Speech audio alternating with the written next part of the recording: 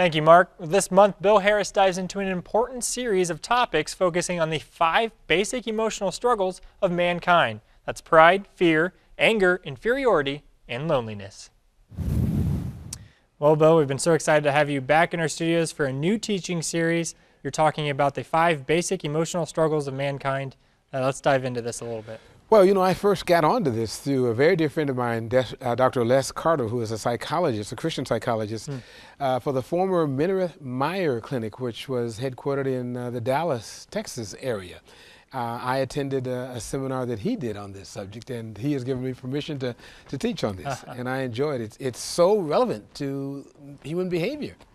Yeah, and so we mentioned the 5. Of course, there are a lot of emotions we struggle with, but the 5 specifically that you discussed, the anger, pride, inferiority, loneliness, and... Well, let me start from the top. That way I won't forget them. The first one is pride. That's the center one, because man in his sinful state is basically self-centered. The antidote to pride is selflessness.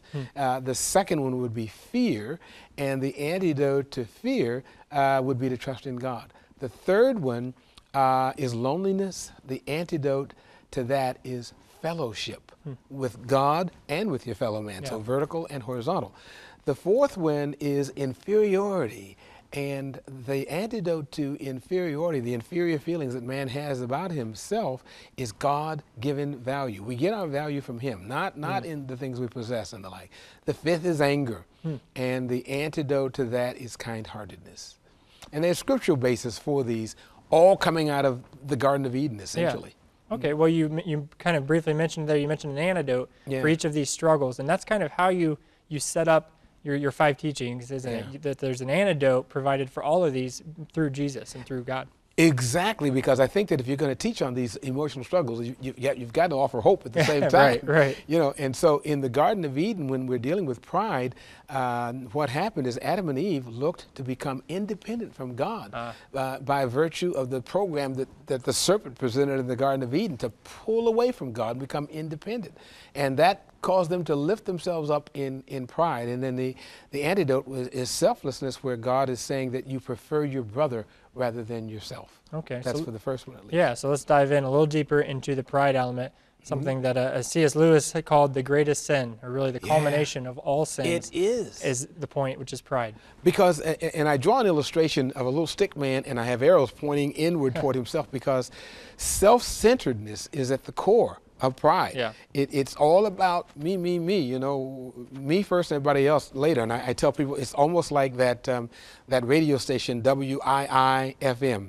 What's in it for me? That's where the selfishness and the pride comes in. And so it's difficult to shed ourselves of selfish pride by way of the flesh, because flesh wants you and me to do that which is against God's will, whether it's in our body and the 5 senses we have to satisfy those desires, or if it's the mind, will, and emotion through the soul to get us to think differently than the way God wants us to do, to act differently with our selfish will or with our emotions, where the devil tries to manipulate our emotions as he did with Eve in the garden, to try to get us to act out our emotions in an ungodly way. Well, there's one interesting thing about pride, for me in particular, which is we all have struggled with it at some point. Sure. And pride is something, it's almost difficult, if you're very prideful, it's almost difficult to identify the pride that you have going on. So is there a way that we can, that maybe is some pointers that we know that pride is an issue? I think it is so subtle in some cases. You can have the most humble little grandmother, you know, I could use that as an example, who still may have an element of pride. But if it seeks to satisfy itself apart from God, that would be, I think, a basic criterion. If it seeks to satisfy itself apart from God. And that's what it does. We're all creatures of pleasures. Psalms, I can't think of the chapter and verse right now, but where God talks about he has pleasures for us forevermore. So we're creatures of pleasure. The devil tries to exploit it in seeking out the pleasures outside of God rather in his holiness. Yeah. See? So let's offer a little bit of hope, like you mentioned, the antidote. Selflessness. Selflessness. Putting others before us. And that To do that, it means we have to mortify the flesh. You know, the Bible talks about we have to pick up our cross daily and follow him. That means we've got to crucify our selfish, prideful desires, prefer others before us. It takes discipline for us to give ourselves over to God, because God won't force us with that. Just a reminder that you can hear more about this topic right here on TV 44 Sundays at 1:30 and Wednesdays at 9 a.m.